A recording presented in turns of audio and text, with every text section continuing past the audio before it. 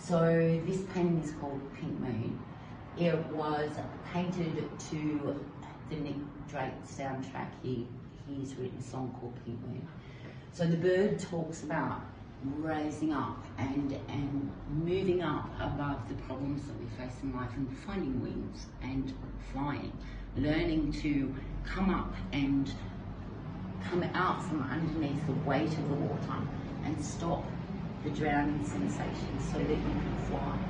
So this is why I've put liquid glass over the top of the painting. The other song that was playing in the background was Gold Dust Woman. So inside the liquid glass, I've sprinkled gold pigment dust.